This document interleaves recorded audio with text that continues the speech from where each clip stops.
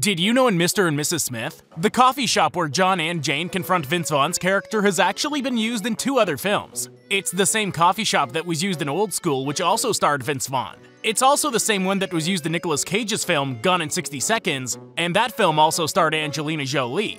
Also, the department store where John and Jane hide for the final climactic fight is called Kost Mart, and this is the same store that Dick works at momentarily in Fun with Dick and Jane. Michelle Monaghan also has a cameo as Gwen, the sales specialist that John hires to examine Jane's laptop.